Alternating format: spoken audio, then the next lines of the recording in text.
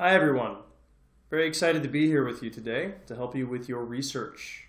Today we're going to go through the Google Scholar website and how to add a library link. In our case, the De Montfort library. First, go down to your preferred browser. In this case, I'm using Google Chrome. Click on that.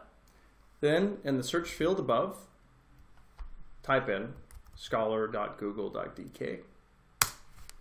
Easy breezy. Then you go to the Google Scholar homepage. We need to adjust the settings. So go over here to this tab, click on it, go down to settings, right? And you'll see some options here, but we're actually going to go to library links. You could, for example, change the language if it's not in English. Of course, it needs to be in English since we're searching for items in English, and you just need to practice having all of your settings in English to improve your language skills.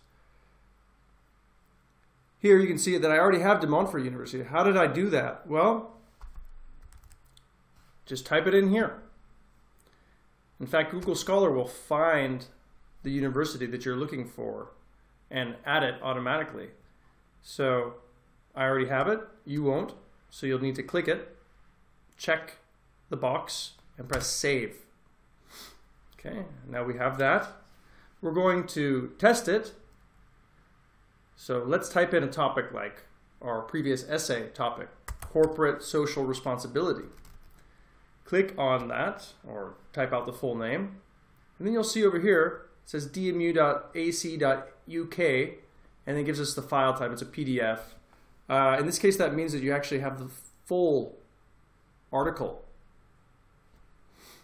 So we're going to click on that, and just to see what we actually have, just scroll down and you can see that we have an entire article to skim or use, if applicable, to our corporate social responsibility essay. Right? So what have we learned here? We've learned how to use Google Scholar with the De Montfort University Library to give us more options, easier and efficient research.